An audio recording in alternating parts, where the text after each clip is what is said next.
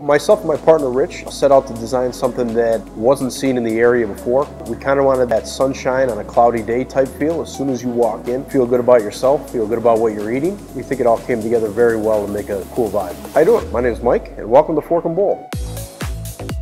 It's a fresh new concept to the area. We serve all roasted veggies, grilled meats. Everything's 100% gluten-free. We try to source it locally when we can. Convenient, built right in front of you, built for you, fully customizable. When you come in, you're gonna build your bowl. You start off with your base, you pick your veggies, you pick your proteins, we'll top it off with the sauce, and then you're out the door. So we're 100% gluten-free. We've sourced out our treats at the end to a local bakery, Lynn and Louise.